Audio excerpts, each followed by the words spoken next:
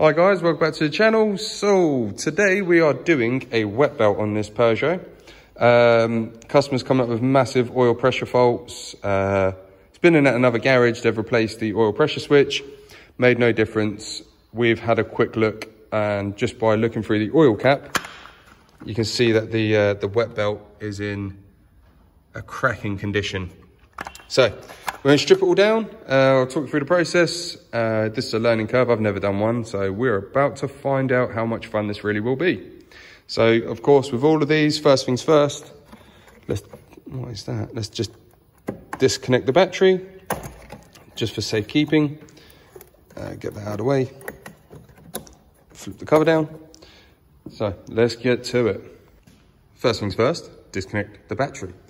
This is why we're changing it as well. Look at the state of that belt. Obviously, we're going to see it in more detail once we whip the cover off. So let's not waste time. Let's get to it. Okay, so we've got rid of all the induction system, just one 10mm, and disconnect that pipe, and you can get the induction kit out of the way.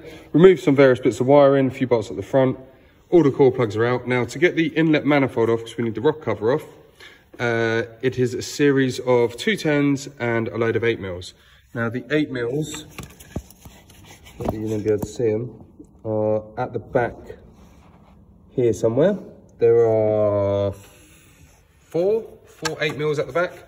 A little bit tricky to get to. Just can't see them anywhere. Sorry if I'm giving anyone motion sickness. There it is. Just about see that one there. So they're all at the back. And then whip the inlet manifold off and we will keep it moving.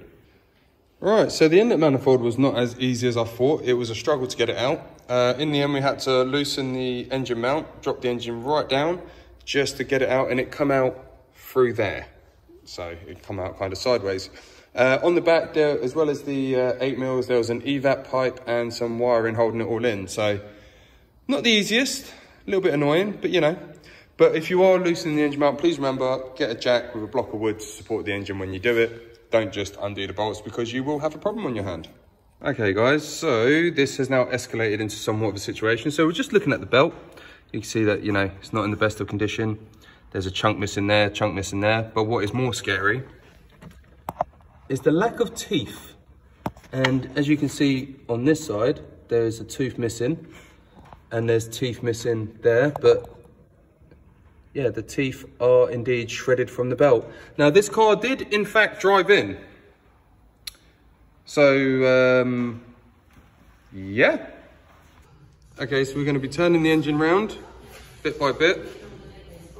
And you can... Oh, it's just getting worse. How... There's just no teeth there. Okay, so we've spoken to the customer and they are still happy for us to proceed with the job. So we're going to tie it around to TDC. There is a hole here for the crank locking pin. So we're going to turn it around and get to that. So a little trick that I always do, because you can't really see and you're forever doing it, turn it around with an 18mm socket and then put your phone up there on record with the torch and you can find the hole. Okay, so crank pin is in.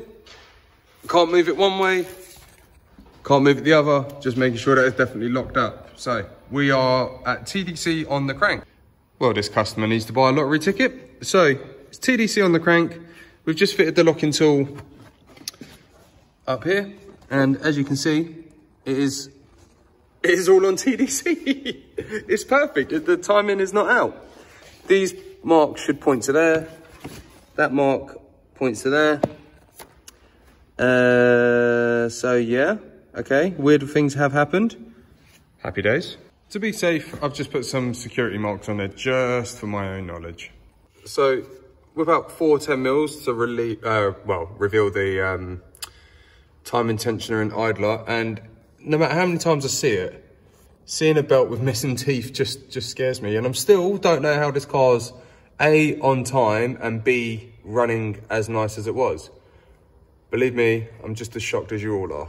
Nearly forgot to say, don't forget to loosen the 18mm, just make sure it's loose, well, nipped.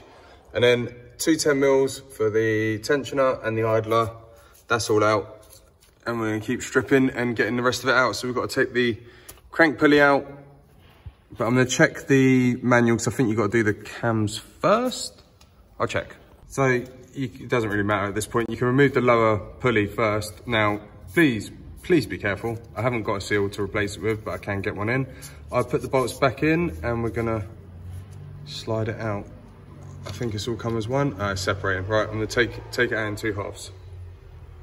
There's one. There's a keyway as well. Don't forget about that. I need a second hand. Yeah, so that's all out.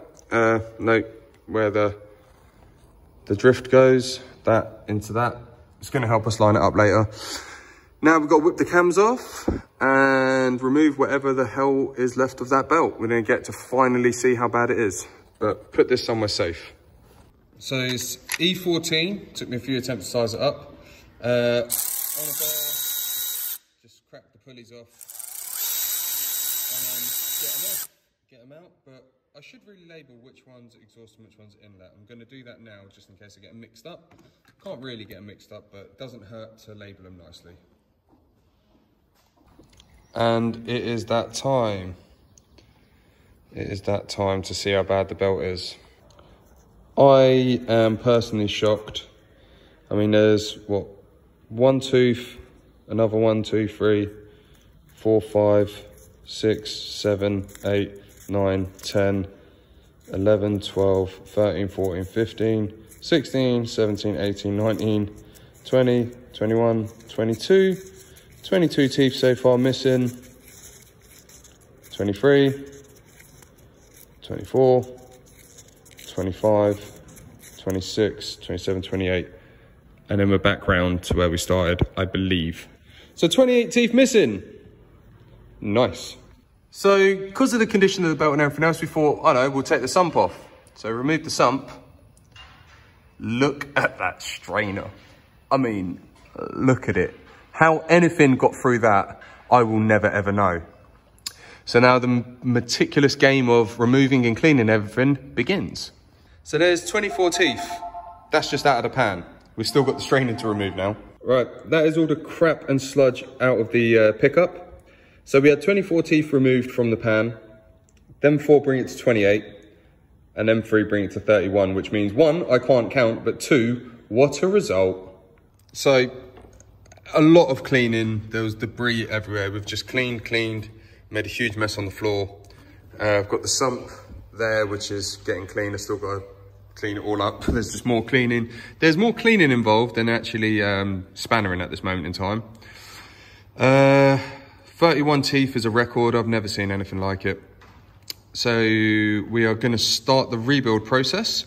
I'm going to leave the sump off for now, just because there's a lot of brake and clutch cleaner in there.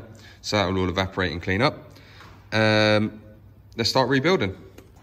What a mess. The floor, mess. Drainer, mess. You know, we're filthy everywhere, but everything's nice and clean now.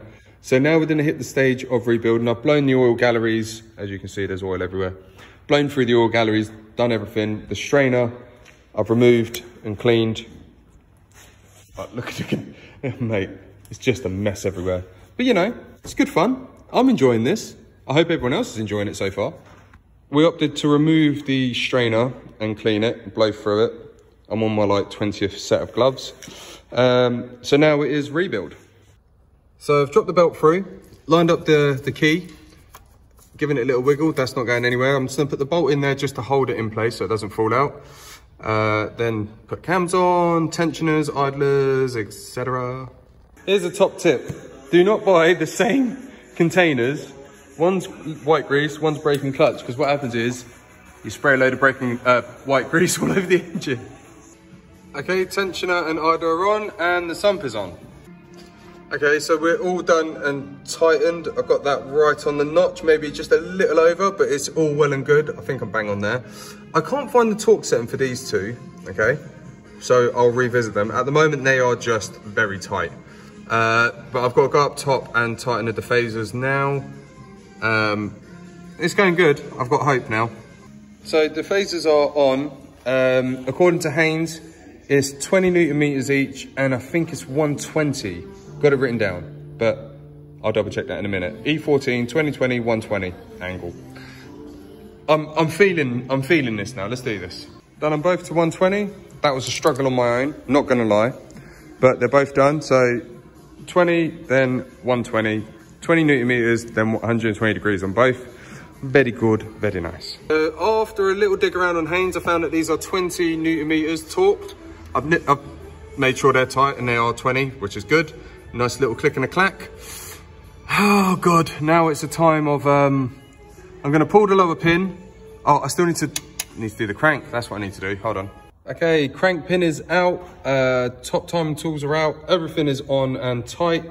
The crank is tight as well. So now we're gonna spin it round and make sure we land where we started. Okay, we spun it round 3 times.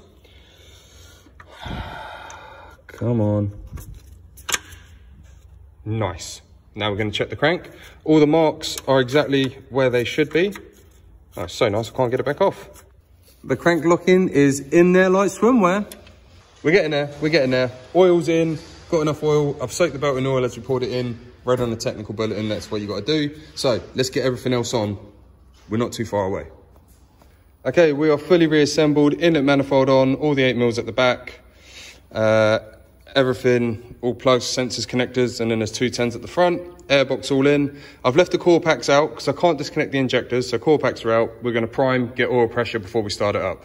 So we're all together. I've left the core packs out, so we're going to start it up. We're going to get oil pressure up to the top and hold on for dear life. Okay, we cranked it for a while. We saw the RPM gauge lifting, which means we have oil pressure. Now it's that time. Right, we are ready to start it. Core packs are in, let's go. Right, we're all good to go. Let's fire it. 3, 2, 1. Bit of R. Kelly.